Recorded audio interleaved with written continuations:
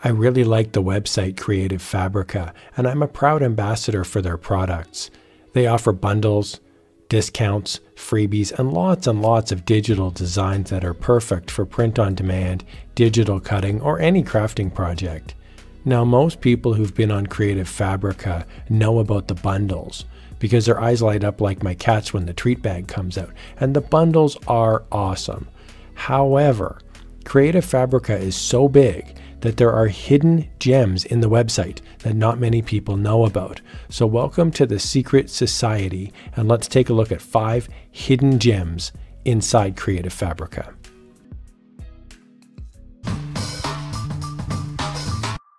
Hidden gem number 1 is the discount section. Here you can get bundles and fonts for about $1. But hold on, the really cool thing is that this changes every week. Yes, next week there will be a bunch of new items in there. You can even scroll down and see what's coming up so you can save your pennies.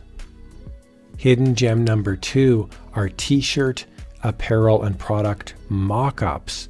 Now, a mock-up is just a picture of a product with no design, and then you can plop your design on top of the blank design so that you can list your thumbnail on a website or Etsy or wherever you're selling your product. So this really helps your customers visualize what the design for sale would look like on an actual product, and it gives you a leg up on the competition. This is very helpful if you're selling digital designs as well.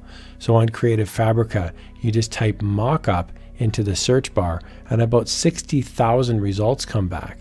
It's a great way to kill 5 or 6 hours.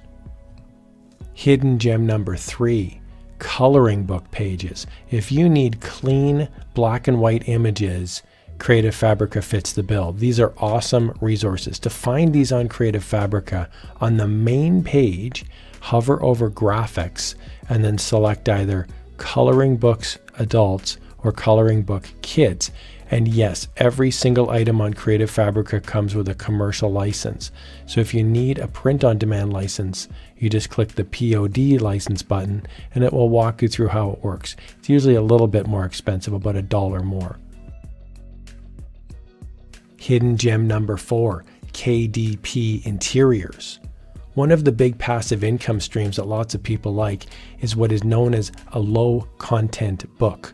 And a low content book just means that the book is not a novel or it's not a long non-fiction book filled with text. It's just a book filled with utility stuff like a day planner or a blank sketchbook or a coloring book, for example. It's low content, meaning that it does not take a ton of time and energy to create the interior. KDP stands for Kindle Direct Publishing, and basically it's an easy way for regular people like you and me to publish books through Amazon, which is one of the world's largest online booksellers. Now, to find KDP products, just hover over graphics and scroll down to KDP book interiors. Before we jump into the last hidden gem, here are pictures of my cats. As I explained that, I'll put the link to Creative Fabrica in the video description. The link is an affiliate link, which means if you click on that link and buy something, I would receive a small commission. Okay, hidden gem number 5, dingbat fonts. Now, who are you calling a dingbat? Actually, a dingbat font is a font that has symbols and shapes in the font itself. And so there's a font that has positions, and inside those positions that are designated for alphabetical or numeric characters, there's symbols. So you can essentially draw an easy graphic with a keystroke as if you were typing a letter of the alphabet. All right, check this out. I'm on Creative Fabrica. I'm going to type into the little search window, dingbats. All right, we get these dingbat fonts. There's 960 of them. I'm actually going to click on this little dingbats arrow. I like the idea of having some hand-drawn arrows. And it's very easy because I can just use the dingbats font. So here's a bunch of different arrows. I'm going to click the download button and I'm going to download the font.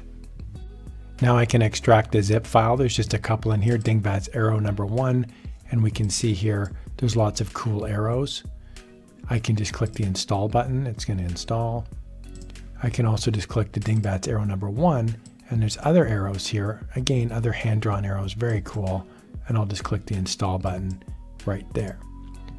I can open up Notepad, and I could start typing things like A, B, C, D, E, F, G, a bunch of different characters, and then change the font. I can go font. I'll just make the font larger as well so we can see it. So there's the fonts there. But how do I know which font is which? Like if I type A and then I type B and C and D and E and F, and it's like, yikes, how do I determine which ones? I don't want to memorize all of this. So there's a cool feature right in Creative Fabrica. And in Creative Fabrica, right over here under Tools, there's a thing here called Fontcloud. I'm going to click on that. So the nice thing here is that Fontcloud is completely free. I'm going to click Open Fontcloud. And now I can simply drop my font right into the left-hand side. So I'm going to click the Browse button here and pick my font. Okay, so I've uploaded my fonts. Now I've got a ton here already on here, so I could scroll through and I could look for Dingbats. It's all alphabetized. Or I could simply just search here at the top, Dingbat, and I'm going to pick Dingbat's arrow. It now loads right in. So I've got a couple options here that's really nice. I can type something into the top. I could type a phrase and it will give me the equivalent back in the font. Now because it's Dingbats, it's going to be quite hard to read, obviously, because these are all symbols. But I could just type in a letter and it shows me what it is. Here's the other thing I like though. Let's say I want to use this arrow here, a little squiggly. I simply click him and watch right at the top. It just says character copied to clipboard.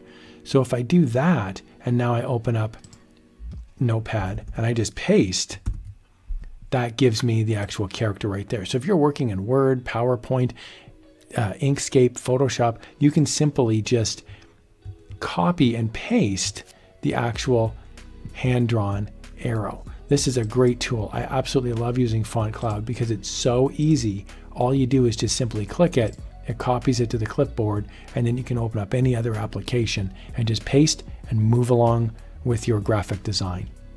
I really hope you enjoyed this video. There's a million, billion, trillion items on Creative Fabrica, and you don't have to just look at the bundles, although they are pretty awesome. Thanks for watching, and here's another crafty video for your enjoyment.